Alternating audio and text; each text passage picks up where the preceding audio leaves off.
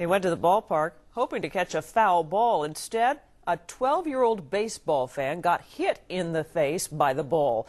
Tonight, he's doing better, especially after getting a surprise visit from the player who hit that line drive. Eyewitness News reporter Lucy Yang got an exclusive hospital interview with the patient and his mom. It is a foul ball heading straight for the fans. No time to react, no time to put up his hands or duck his head. Within 4 seconds, the ball smashes into Eli Shalamov's nose, and the 12-year-old goes down hard. All I kept on hearing was crying and yelling and blood coming out of everywhere. It was the 9th inning last night. Citi Field, the first of a Mets-Marlins doubleheader. Greg Dobbs from the Florida Marlins up at bat. The Shalamovs, thanks to free tickets, are sitting in prime right field seats. Immediately, Dobbs ran to check on the injured child, gave him his bat, and today followed through with a long personal hospital visit. It was cool. It was cool?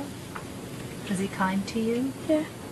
He was amazing. He was really, really nice. He was down to earth. I'm told Ellie suffered a fractured sinus, broken nose, and needed 8 stitches. Doctors and his family hoping he won't require surgery.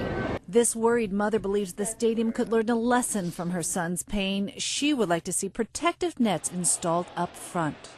I can't think of having to come to a baseball game needing life insurance. In addition to Dobbs' bat and a signed ball, Mets second baseman Justin Turner last night gave his jersey to the bleeding child.